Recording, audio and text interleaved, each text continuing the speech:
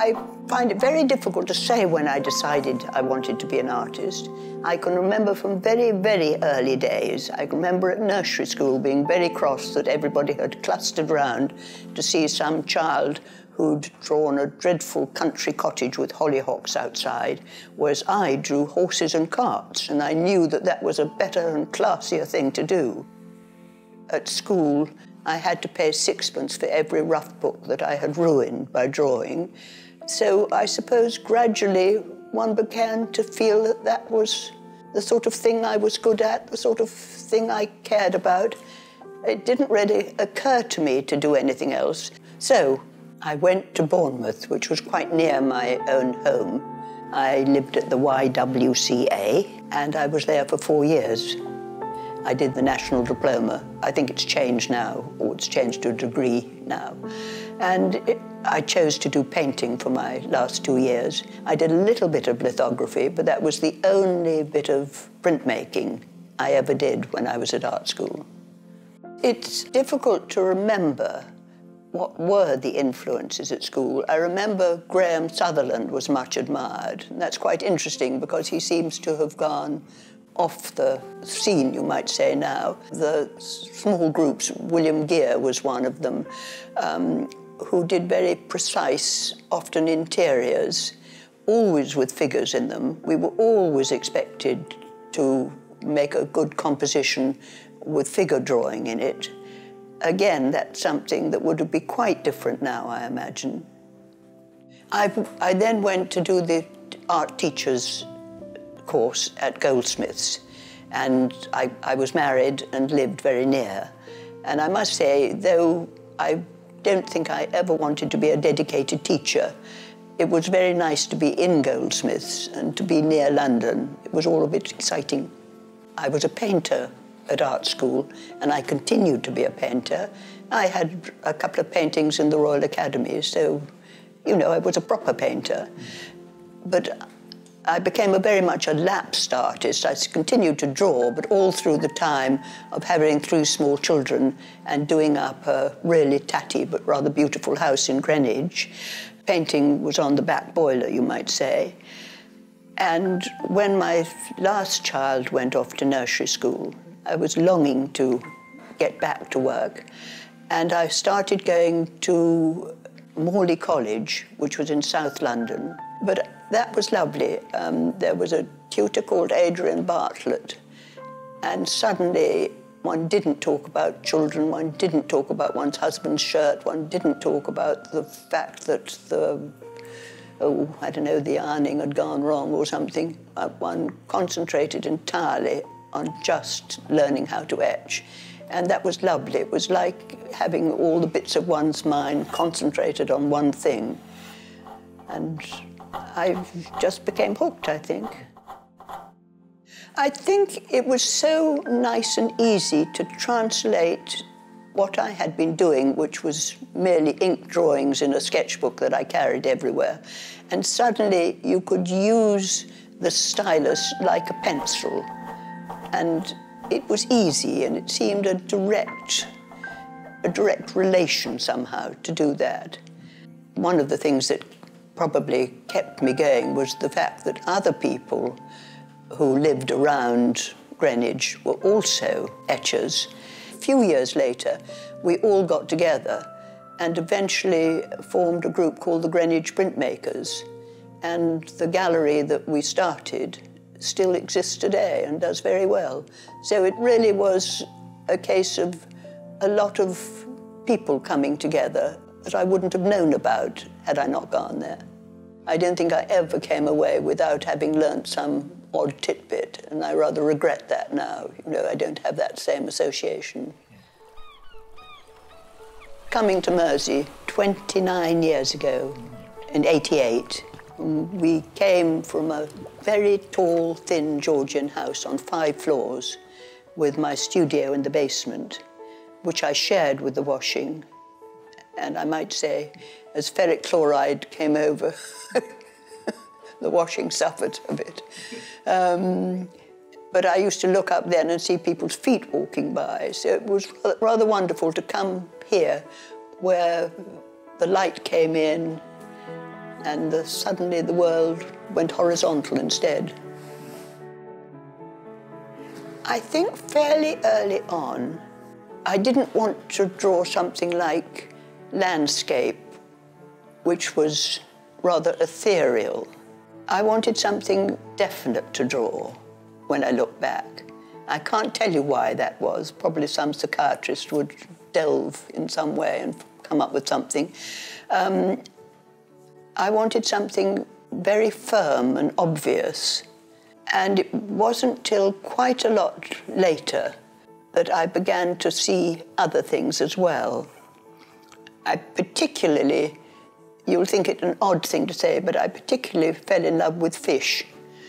In Ireland, where we bought a little house and where we still go a great deal, when we went fishing for the first time, I found it one of the most magical things I'd ever done. These incredible silver things that came up from the depths.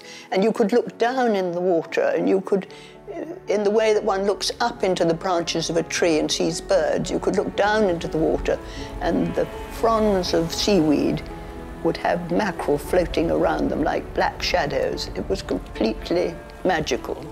And I still retain that. And of course, coming to Mersea, where the fishermen are the people who count, it's rather nice that that's brought two worlds together for me. I enjoy stories. I enjoy poems. I like poetry anyway. I read quite a lot. And if it all comes together, then that's my lucky day, you might say. I mean, Jonah, which I've done 3 quite big prints of the story of Jonah and the whale. And incidentally, that has been embellished by, in Ireland, having a day when whales were washed up.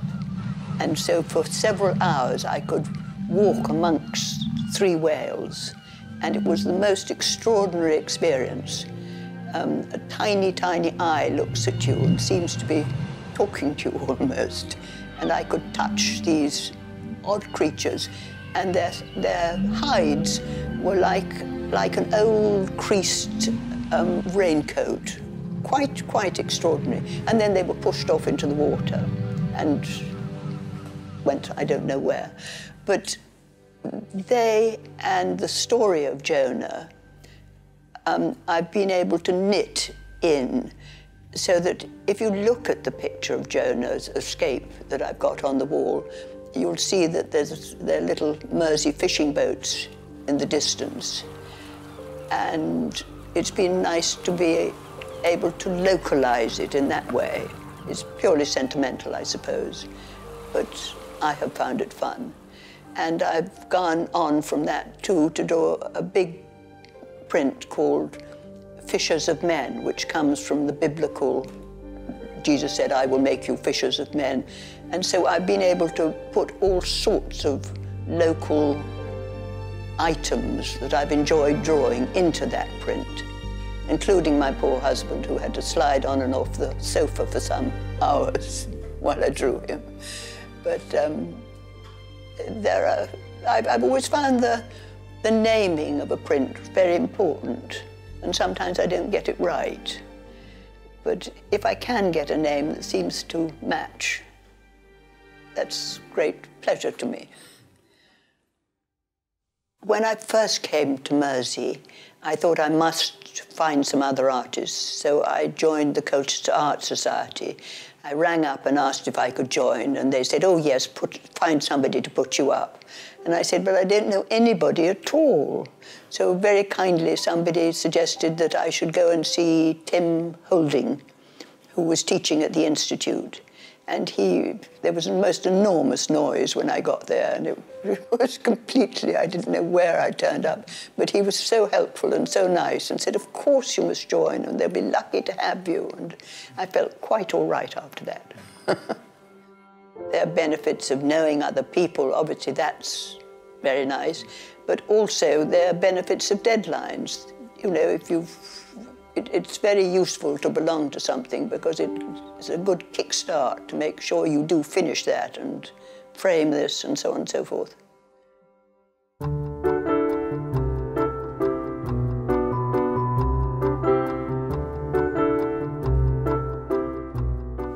use copper nearly always. I love copper, and I have the luck to have a guillotine, so I can actually cut the copper myself. I begin by cutting the piece of copper the right size. I have that. The copper then has to be cleaned with French chalk so that there's absolutely no grease on it at all. And the plate is then heated on my hot plate here, and ink is rolled onto it from a little ball with a roller. When it's cooled just enough so I can move it, I put it in jaws which hang from the ceiling, and I flame the wax surface with tapers till it has a sort of black, shiny, mirror-like look. I've carbonized the wax, I think, and so it's very pleasant to draw into it. People often say when they come to open studios, is it very hard work pressing on the copper? Of course it isn't. It's like silk. It's like pen and ink. It's very enjoyable to do. And you have the advantage that you have varnish that can be put over the lines you didn't mean to do, which always happens. So having got the drawing, I then put it in a bath of ferric chloride for varying amounts of times, and take it out, clean off the ground, take a proof to see how you're doing. Then you go all over the same thing again, put on another ground, add extra drawing, put it into the ferric chloride again for minutes or hours as it need be, so on and so on. There are always ways of making textures which one dreams up.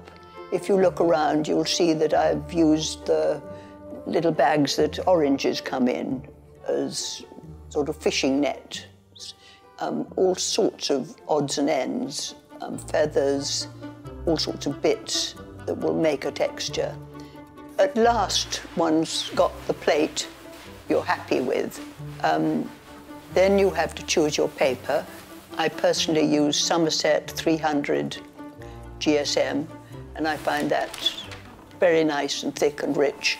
It has to be well soaked in the bath, then brought in and put between plastics and pressed overnight, and then it's lovely and soft and perfect for printing.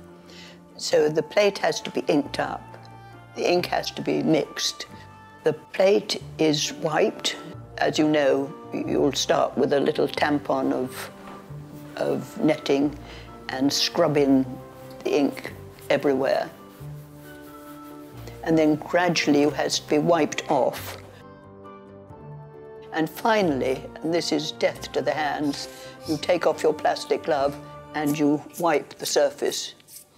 And that's why when I bought my fish the other day, the woman said to me, "You been gardening or you been printing, or both?" Because I was filthy. But then the plate is laid on the bed of the press. The paper is picked up with little things called fingers, little folds of paper, put between blotters, and it's blotted so that it's no damp on it at all. But if you put it against your cheek, it's lovely and soft. And the paper is then placed over the plate in exactly the right place. A piece of tissue is put on top.